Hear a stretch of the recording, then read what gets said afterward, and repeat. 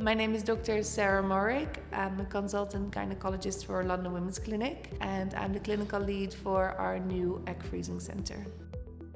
Egg freezing is an established medical procedure and a way to preserve your fertility. It might be for social reasons, meaning that you're not ready to start a family yet, for whatever reason that may be, or a medical reason that you are planning to undergo medical treatment that could jeopardize your fertility.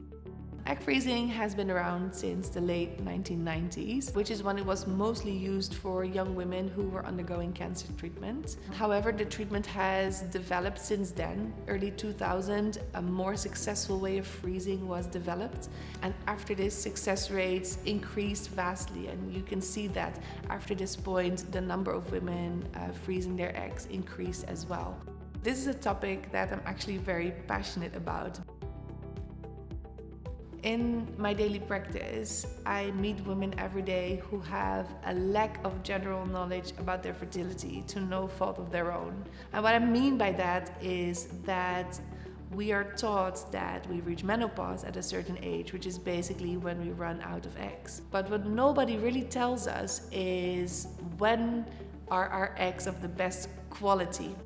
Quality of our eggs basically decreases with age. So we might have periods until we're 50, but our eggs are only of good quality until a certain age. Statistically, we see a significant decrease in egg quality from the age of 35, 36, which basically makes age one of the key considerations when you think about egg freezing. However, due to that lack of awareness about general fertility, many women only start to think about freezing their eggs when they're approaching 40, because it's like a sort of natural alarm bell.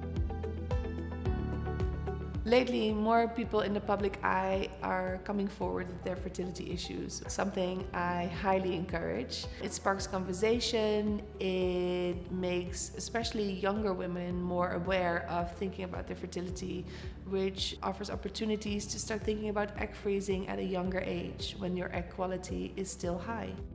There are actually many reasons for people to consider egg freezing. Could be that you're just not in the right place in your life right now to have a family and you would like the opportunity to postpone it, whether that be for your relationship or not being in the right relationship, or maybe your career, or maybe you want to travel. There are medical reasons as well. Maybe you're undergoing treatment that might affect your fertility, like chemotherapy or radiotherapy. And another reason could be gender-affirming treatment.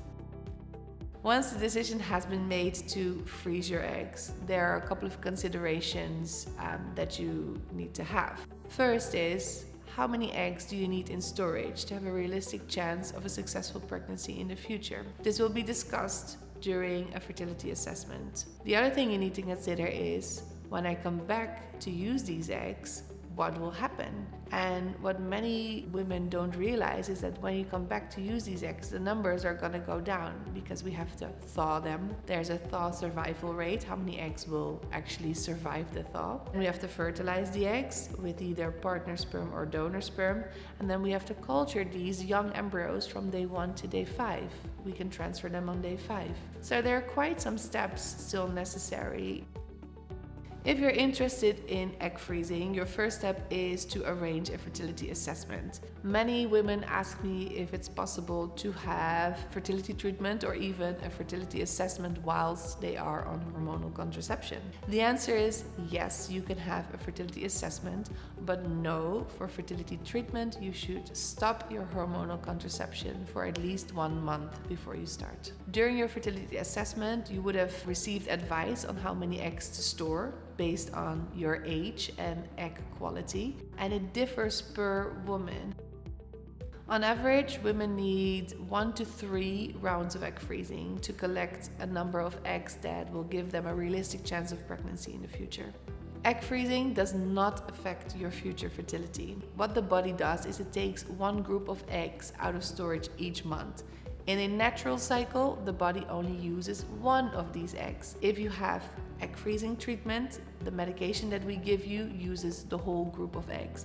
So we're just using what your body has already taken out of storage, and we're not digging into your ovarian reserve.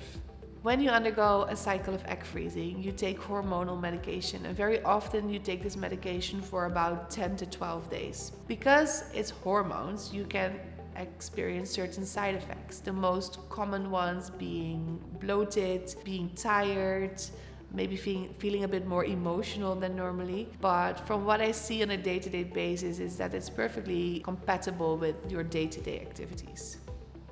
A lot of women that we see in the clinic nowadays are freezing their eggs because they find themselves in a position that they never thought they would be in, and using egg freezing as a last resort. With the knowledge that we have about our fertility and with the success rates that we currently have with our frozen eggs, I think it's safe to say that it would be advisable to start thinking and investigating your fertility at an earlier age, and for women to become more proactive about it. Understanding your fertility and pursuing routes like egg freezing can help you take charge of your future.